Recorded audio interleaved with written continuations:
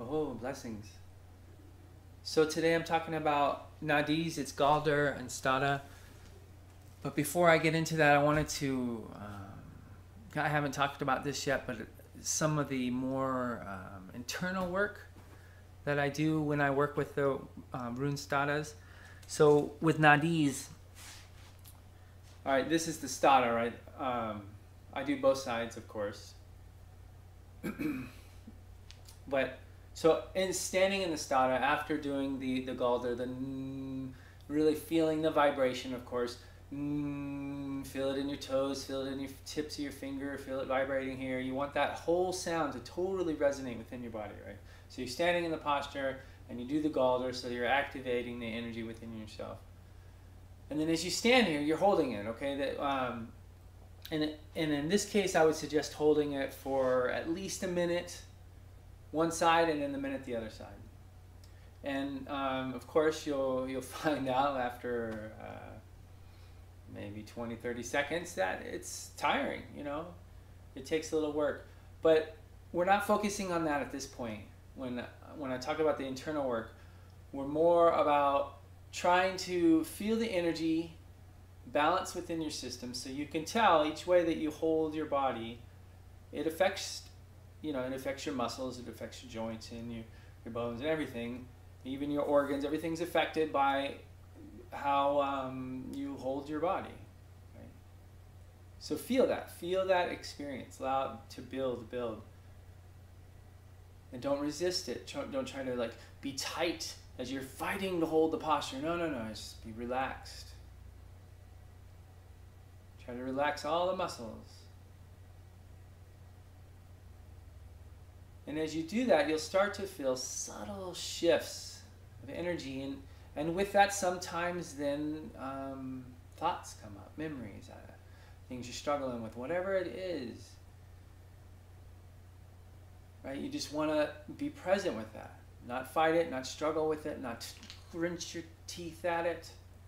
Just recognize what it is that you need. Recognize what you need, right? What is it that you need in that moment? And you'll find as you come, at least I've found, that as I can resolve an issue, when I can truly relax,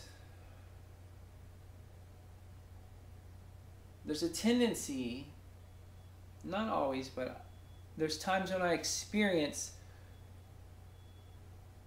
that pressure, that weight, that gravity pulling down on my arms lessen, as if I've actually let go of some weight.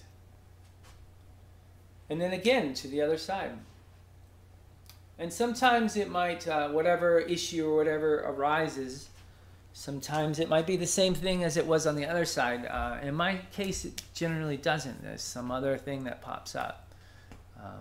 So yeah, so that's like the internal work that I do with all the runes.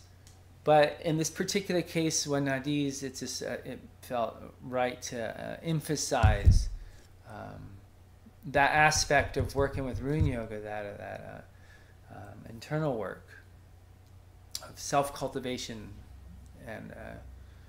and need, I think, is a good place to recognize that, because we do need stuff. There's no shame in that. There's no wrong in that. I mean, just from the physical level, there's certain things that need to be in order for these walls to exist. I mean, those things need to be present for these electronical things, for this video to even be recorded. There's a lot of things that need to be in place in order for that to happen, right? So there's need at that physical state. So food, air, water, shelter, right? Those are freaking essential needs that need to be in order for us to truly blossom and become empowered. And so that's what we seek to stabilize and then increase, right? We seek to recognize our needs. We seek to fulfill them. So in order for us to truly